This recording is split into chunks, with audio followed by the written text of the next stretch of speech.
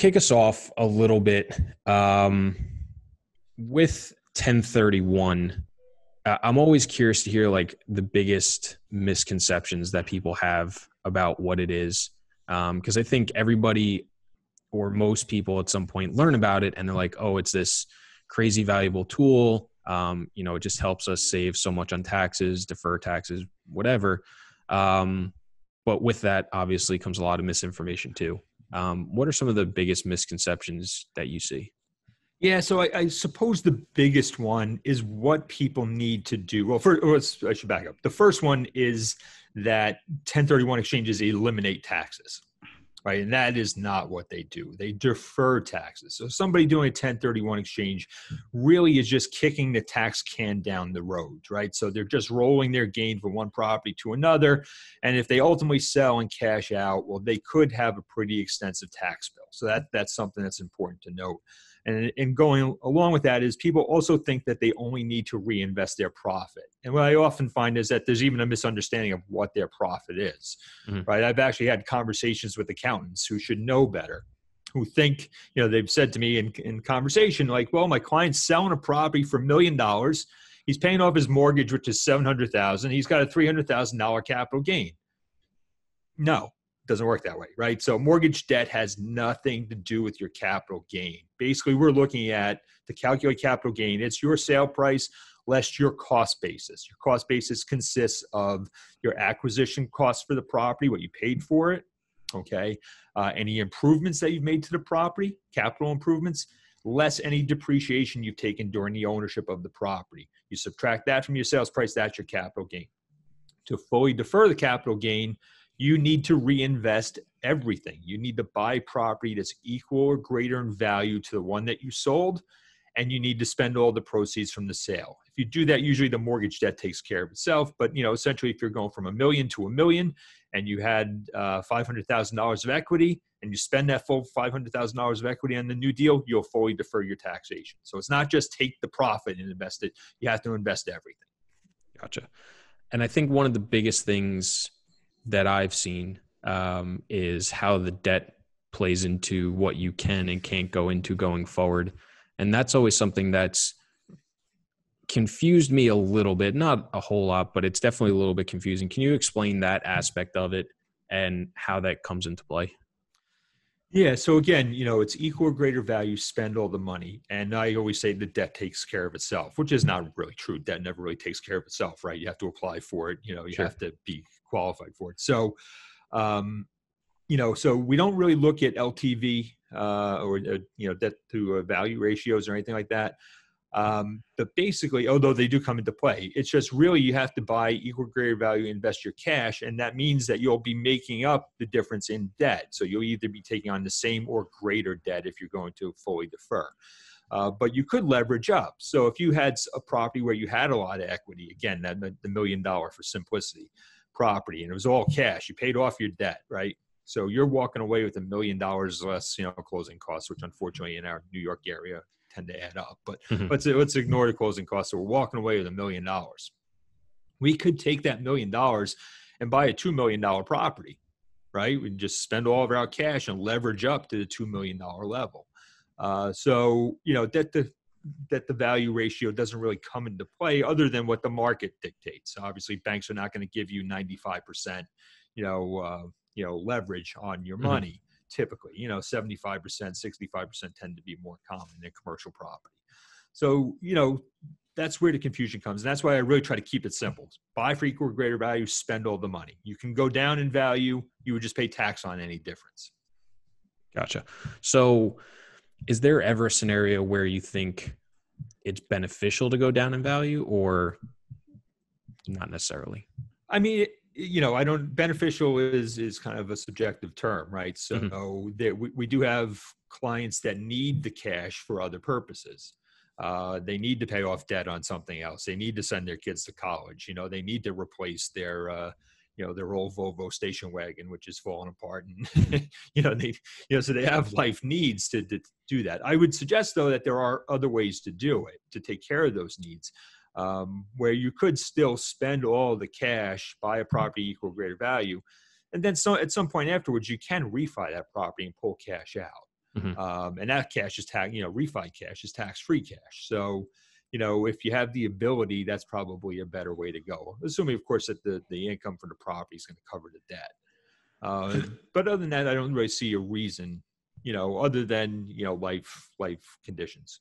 So that's a interesting thing you bring up, because I know there's a lot of people out there that, because we've been advised on a couple of different situations, and others have, is that when you buy a property, and we did this, when you buy a property and then you refi it, you don't want to do it tomorrow, right? You generally want to give it more time. Time heals all wounds, more or less.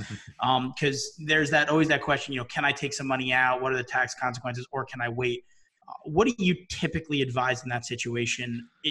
Because that's a very important part to the 1031. If you can defer your taxes, refinance it, your refinance proceeds are tax free. But you want to make sure you do it in accordance to what time frame typically do you recommend?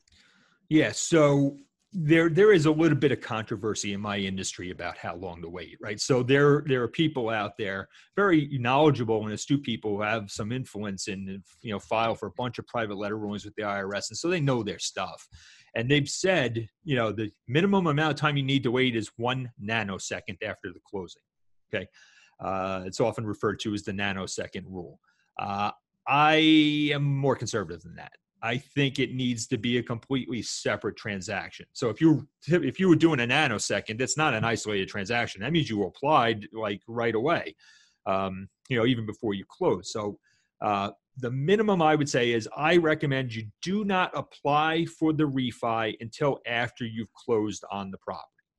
Okay, make it 2 different transactions. After that, I don't really have a great answer. As you said, the more time you can give it, the better. You want, in my opinion, the exchange to be old and cold. I think if you were super conservative, maybe not even super, if you were a conservative investor, you might want to wait till the next tax year, right? So if you closed in July on your replacement property, wait till January, to do the refi. That, again, that's more, Mike's gut feeling than it is any kind of, legal analysis. But you want to give some distance, as you said. You want to kind of let the exchange season a little bit before you do that refi. I was going to say that it's that's more or less how we've been told too. You can do it quickly, but the quicker you do it, you're opening yourself to more questions in the future. So typically, as I said, time heals all wounds. So that's very important for people to realize.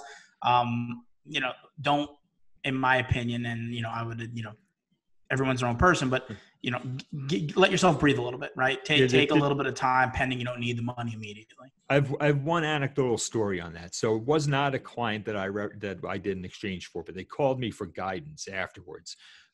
They, like you said, they refied at the same day. Same closing table. And it wasn't the federal government, and we find this now. It's not so much the federal government that we worry about too much, because the federal government doesn't have the resources to really do a great job of auditing and catching things. But New York State came back and audited, or at least questioned this transaction. I'm not sure if it's a formal audit or a question. And New York State saw that the deed and the mortgage were recorded the same day, and as a result, they questioned that transaction. So they had scrutiny because they did it so quickly. So New York State is not just looking at the tax return. New York State is actually looking at property records and making a determination of how close you did things. And this applies also to some of the things that we do at partnerships as well. So you always look at your state tax regime too if you have concerns. California and New York tend to be a little bit more aggressive than other places. I was going to mention, typically it's done at the state level. So obviously when you're asking whoever's advising you, where your entities are filed, where you're filing your tax return, where the property is, those are all things you just want to understand before you do anything. Absolutely. If everybody is in Texas and the property is in Texas, we don't worry so much because they don't have a state income tax and there's nobody looking at it at the state level. So 100% I agree with you. So if I'm understanding, the scenario you guys are talking about is somebody buys something all cash into 1031 and then looks to refinance post-closing as a way to pull some of those all cash proceeds out tax-free or something like that to then go utilize somewhere else. Is that correct? Correct. Yeah. So they're not going to get, 95% leverage, but maybe they can get, 75% and pull the bulk of their cash out. And that's a pretty common technique. And I think I know the answer, but what is the purpose of, let's say it was that $2 million deal we were talking about. What's the purpose of buying that all cash and then refinancing out $1.5 million instead of closing with a $1.5 million loan and only using $500,000? Well, again, if you have cash left over from the exchange, you'll pay tax on that cash. Right. And that's why they'll put all the cash in and then take it out in a refi at some point down the road. Right. And then I guess the other option is, instead of, why don't they buy a $8 million property and use the $2 million as the equity with a 75%? Is that just personal preference? Is there some sort of advantageous strategy to it? Is there a blanket reasoning or no? Yeah, I mean, I guess it's your appetite as an investor, right? So an $8 million property, first of all, to get that loan is not, there's more to it than just showing cash, right? Sure. So, and you have to look at cash flow. So an $8 million property might not cash flow, well enough to, cover that difference in debt. So sure, I mean, I guess if the deal is out there, and, we're in the New York area, so even now with the pandemic, I haven't seen values drop so precipitously that cap rates look anything close to impressive. With cap rate compression, I don't know that you necessarily want to go into an $8 million deal. You're probably going to be kind of at the line, and you may not have much room to do a refi somewhere down the road, even if you have appreciation. I think the other thing, and this may be more, I think it's very case specific for sure. I think anytime you're doing a 1031 and whatever your strategy is, but I think another component to that, which is something we can speak about, it could also be how you identify your properties. Where if you went into the identification period with, one property, you could only spend your money on one property. So if you have leftover cash, you may put it in to take it out. Vice versa. If you identify 3 properties, you may not have to do that. So I think it also comes down to identification. So Mike, if you could speak to that at all, just to give people an idea, everybody has this conceptual view of a 1031, like, oh, I'm never going to pay taxes and it's just a walk in the park. Can you speak to some of the challenges and or different ways that you can identify property, maybe the time frame and so on and so forth, just to give a little bit more context to some, stuff where, spitballing. Yeah, and you're absolutely right. I mean, it's probably the biggest concern that you have with doing a 1031 exchange is the time constraints, right? So from the closing of the sale, you have 2 deadlines. You have 45 days to identify the property or properties, plural, that you're going to purchase. And from the closing of the sale, you also have 180 days to close. There have been some changes with the pandemic, which we can get into. They're not so relevant right now, but so those 45 days, you do not have to have a contract of sale in 45 days, but you have to give typically your qualified intermediary a list of properties that you're going to identify. And typically you want to limit that list to 3 properties. You could go beyond that if you were buying a bunch of smaller properties than the one you were buying. But typically you want to identify 3.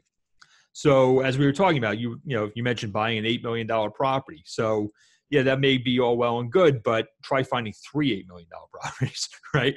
It's going to be hard enough to find one in this market. I mean, and that's why we see, and you probably see this in your business too, a lot of people are going outside of like the tri-state area. In California, a lot of people are leaving California to go to areas where prices are a little bit more, competitive and make a little bit more sense. So that 45-day crunch is a big issue, because once the 45 days expires, you're limited to buying anything, 1 or more of the properties that you identified. So if they fall through, you're out of luck, right? You get your money back. It's, after the 180th day and you pay taxes. You cannot just go find another one. So that's kind of the reality that we deal with. The 180 days tends to be a less of an issue for our clients, but the 45 days, we're constantly having clients bump up against that.